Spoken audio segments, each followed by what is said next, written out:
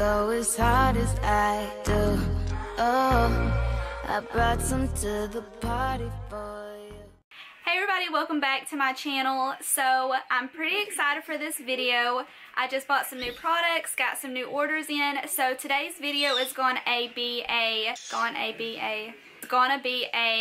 test slash review over some new products that I just got. It'll be like a first impressions because I haven't tried a lot of them. Also, don't forget, if you're not subscribed, do so.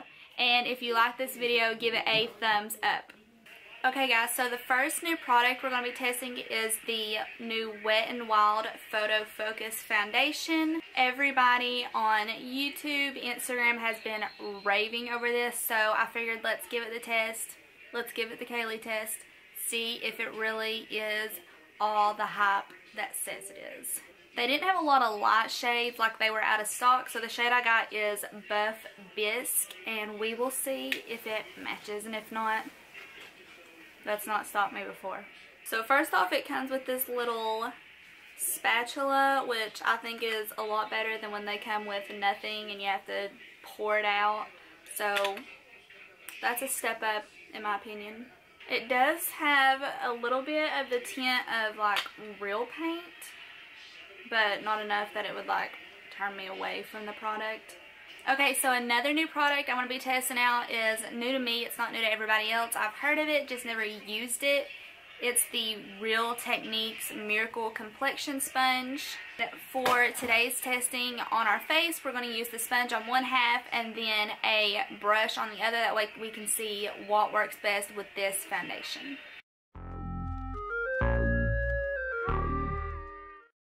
My color actually matched really nice.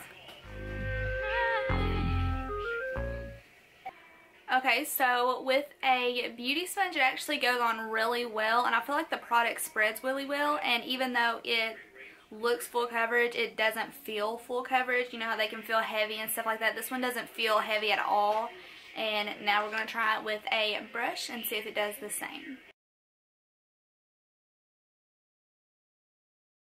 Okay, so with the brush, it goes on really nice too. I feel like it's a little bit more full coverage on the side that I used the brush, so for me personally, I would probably use the brush to put this foundation on, but as of right now, I am a fan. Now I'm just going to go in with the Tarte Shape Tape Concealer. It's kind of semi-new. I've been using it for a while, so this isn't going to be me testing it out, but I can still tell you all my opinions on it. Also guys, you see how I done the concealer like this and not in the big triangle like a lot of YouTubers do with this concealer? But when I first bought it, I done that, and I feel like it was a complete waste of product. This product spreads on its own and still has great coverage with you not doing the big triangle. Okay guys, so the next new product I'm trying out, I'm pretty hyped for. It is the new e.l.f. Total Face Palette. I mean, look at that. You're getting a complete reflection of all that's going on behind me. The whole thing is a mirror, even on the inside. Those shades are beautiful. So the first shade I am going to go in with is that orangey one that I think is supposed to be a bronzer, but it may not, and we'll see if it works, or if not, we'll just cover it up. I like that as a bronzer. It's more of a natural, like you got a suntan bronze. Okay, the next shade we're going to go into is the contour shade, and oh yeah. Now we're going in with the blush. It seems like it's going to be a beautiful shade. Let's see how it looks on the skin.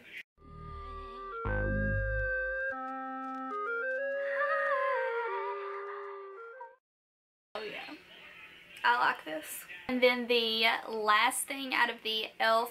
Total Face Palette is the highlighter. This is a great palette. You all should get it. Okay, so the next new product we're going to be going in with is not new to everybody. However, it's new to me. I've never owned it before. It is the Katvond Shade and Light Eye and Face Palette. What you feel like tonight? I feel like I'm the highest in the room. Really good pigment, which is what you would expect. So I'm really happy with that. And this color is bomb. Shawty over there, bitch, looking at me, she kinda cute. See a nigga over there, he's skimming on up like ramen soup. I'm really impressed with the white. You all probably can't tell on camera, but it is a very pigmented white eyeshadow, which I found very hard to come across. Usually the whites look like nudes when you put them on their eye. They don't look like anything, but this one actually does look white. And the next new product we're going to be trying out is the e.l.f. cream eyeshadow or gel. I don't know. This is in the shade Black. It also comes with a little brush. I usually don't like brushes to things, but we'll try it out and see how it works with this. Okay, so I really like this eyeliner. I highly recommend it. It goes on smooth and the pigment is there. And I actually like the little brush it comes with. I wish that it was longer because I don't like short brushes, but I mean, if you can't afford a brush to go with it, this one is great. Now we're going to throw on some mascara. This isn't a new product. It's the Too Faced Better Than Sex mascara. And let me just say, it's not, but it's real close. Now we're going to go in with a Tarte lip paint. I've tried these before, highly recommend them, but this is a new shade. It's the shade XOXO. Alright guys, that is it for this video. I hope you all enjoyed it and learned some new stuff about some of my new products. If you've ever tried any of these products or are looking forward to try some of them, let me know. Also, give this video a thumbs up if you liked it and subscribe if you're not. Thanks for watching, guys.